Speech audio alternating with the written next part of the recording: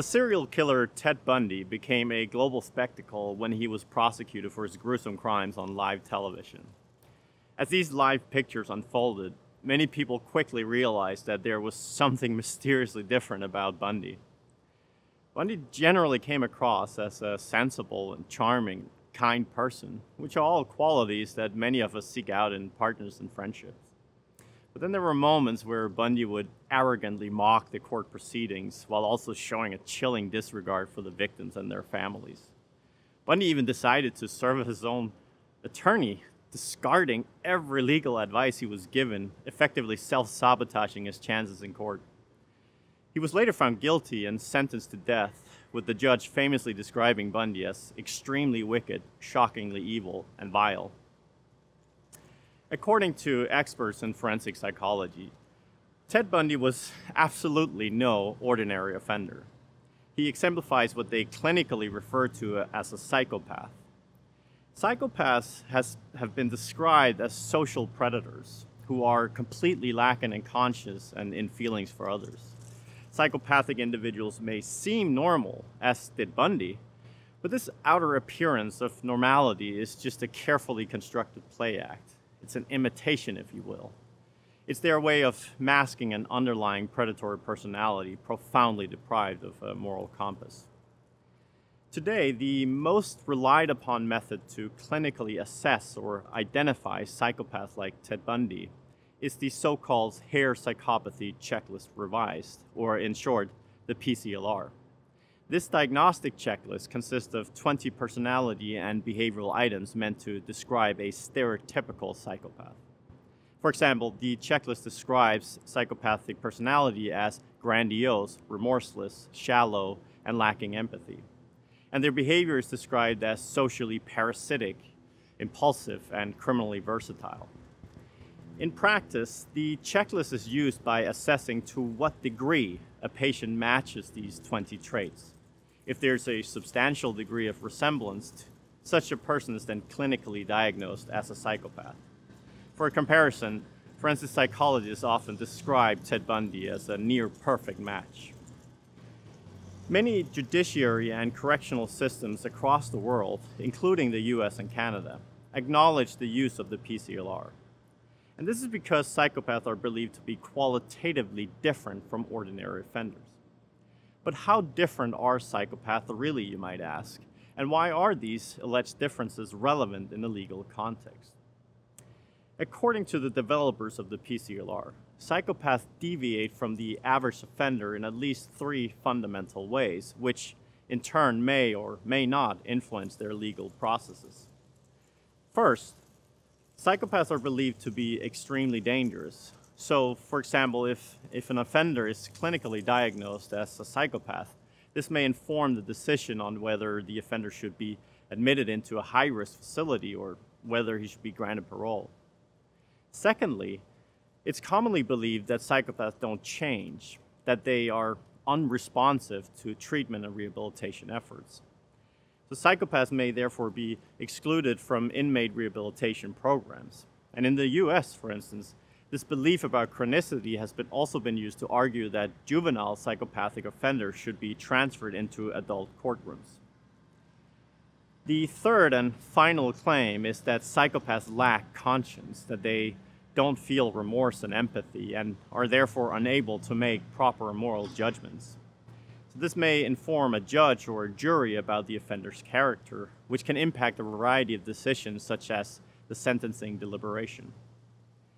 It is largely because of these 3 claims and their potential forensic implication that the PCLR has been repeatedly called the single most important psychological assessment in the criminal justice system. So far, all of this sounds very intuitive, perhaps. There's a basic demand in the legal system to manage extremely dangerous offenders, and the PCLR simply helps us identify who they are. However, while this way of using and implementing the PCLR might seem intuitive, it doesn't necessarily follow that it's also unproblematic. So why is that? Well, consider first that it is estimated that on a global scale, hundreds of thousands of individuals are assessed every year using the PCLR. And many of these people are, as a consequence of this diagnosis, being treated differently in the criminal justice system. So that's all clear. But here is a potential problem. If we treat psychopaths differently based on the claims made by forensic psychologists that they are extremely dangerous, untreatable, without conscience, then it's absolutely essential that this is also true. So, if we actually went ahead and scrutinized these three claims, we should find that those who are clinically diagnosed as psychopaths also fit this general description, at least to some reasonable or substantial degree. On the other hand, if it turns out that those individuals we diagnose are, in fact, no more dangerous than ordinary offenders, then the use of the PCLR would be unjustified, and therefore amount to plain legal discrimination, since it would mean that these hundreds of thousands of individuals are still being managed as if they are extremely dangerous, such as, for instance, being placed in high-risk institutions or being denied parole, and so forth. This short analysis demonstrates how high the stakes really are when it comes to implementing a tool like the psychopathy checklist. Either the assessment is justifiably contributing to making society safer, or it's a vessel for discriminatory practices. In theory, only one of these two stories can be true. So which one is it?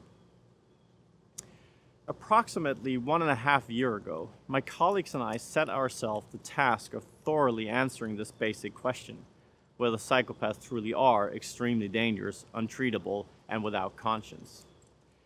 To do so, we systematically reviewed the past 25 years of research, scrutinizing and aggregating the results of hundreds of studies involving thousands of imprisoned psychopaths. Our study was recently published in the peer-reviewed journal Psychology, Public Policy, and Law. And in terms of the study's content, it's one of the most comprehensive reviews ever to be published in the field of psychopathy studies. And here's what we found. In terms of assessing levels of dangerousness in psychopaths, this is typically done by tracking and comparing post-release recidivism. So for example, if psychopaths are faster than non-psychopathic offenders to commit new crimes after being released from prison, this is then interpreted as higher levels of risk or dangerousness.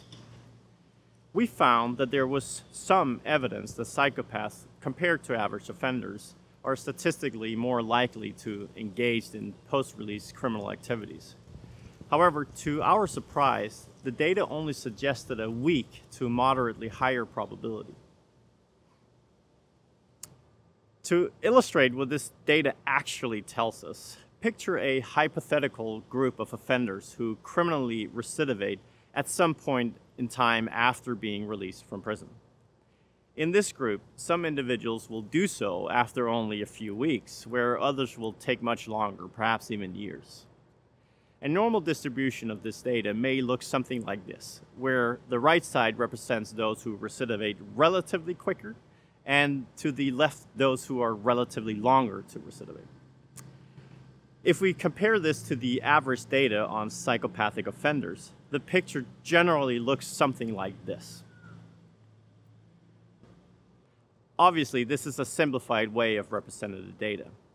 But as we can see, these two groups have far more in common than what differentiates them. And I assume we can all agree that this difference can hardly justify calling the one group ordinary offenders and calling the other group extremely dangerous predators. Now, in terms of the second claim about untreatability or chronicity, the way this is typically studied is to compare whether psychopaths make therapeutic progress or whether treatment programs have any positive effects on criminal behavior. We found no evidence that psychopaths are unresponsive to treatment and rehabilitation efforts. Actually, there were positive results across intervention methods that mirrored progress in other offenders. This included positive gains from cognitive and behavioral therapy, for example, such as learning to better control aggressive impulses. In short, contrary to the common beliefs that psychopaths are chronic, psychopaths can actually be rehabilitated in similar ways as other offenders. In terms of the third claim that psychopaths are morally incapacitated, we were particularly interested in studies that analyze psychopaths' conscience, empathy, and moral judgments. And here, we were quite frankly amazed by our findings. And again, not in a good way.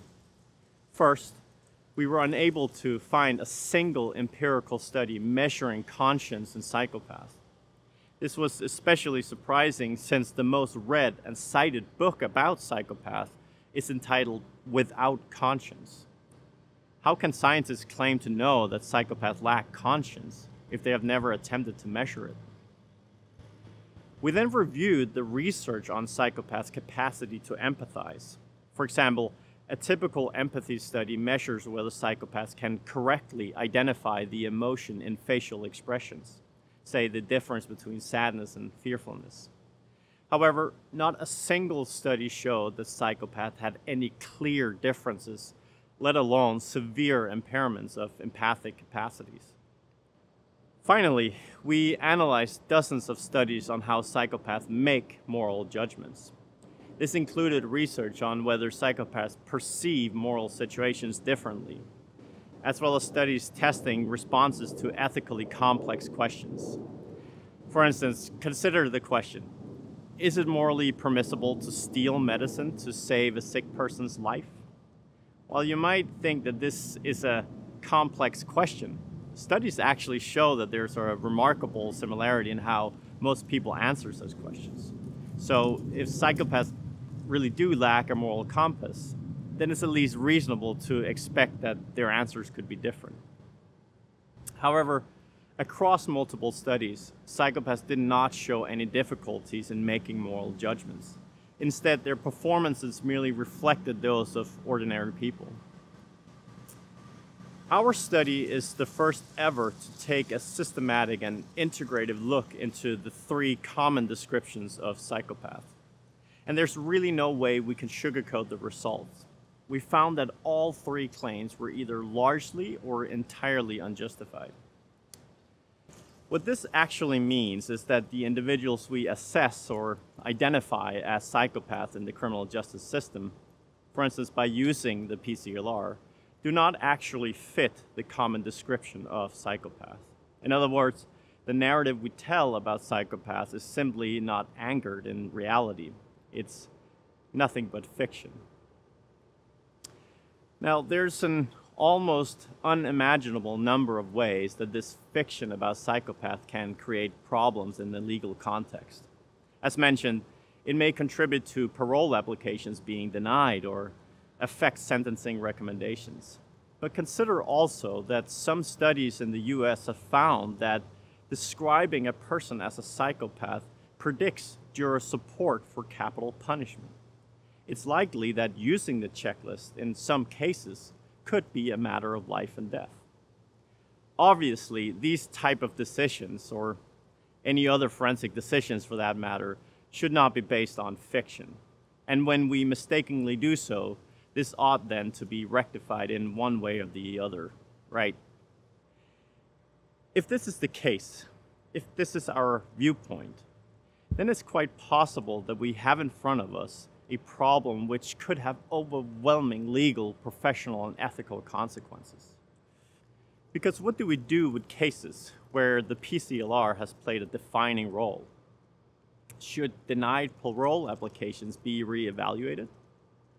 Must we allow guilty individuals to request a new trial on the ground of prejudicial evidence? What about psychopathic juveniles who were transferred to adult courts? Should they be transferred back? If so, what if they're no longer in their adolescence? And how will all of this impact the credibility of our profession? Now, some of you might be asking yourself here towards the end, is he really telling me that the Ted Bundys of our communities are no more dangerous than other criminals? Of course not. Obviously, there are people out there that are more dangerous than others, and nothing could be more evident when faced with serial killers like Ted Bundy. But while we can easily call these people psychopaths, it is an entirely different task to develop instruments that can identify them with scientific precision. something that the PCLR aims to be doing, but nevertheless fails at. Yet, the assessment still has the legally compromising effects on a presumably vast number of people.